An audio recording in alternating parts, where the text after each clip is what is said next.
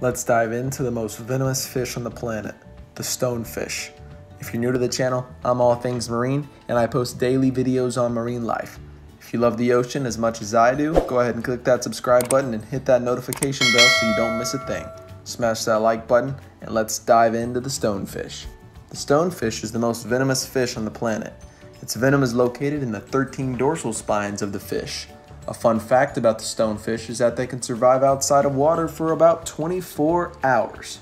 The fish is an ambush predator, and the way that they attack prey is by opening their large mouths, creating a vacuum and sucking the victim into the stonefish's mouth.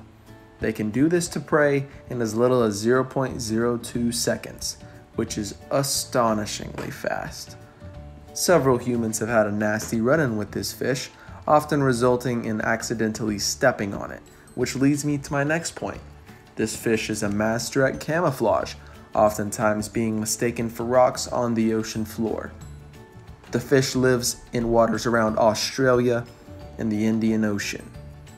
The fish can grow up to 20 inches long, and the venom of the fish is called verrucotoxin.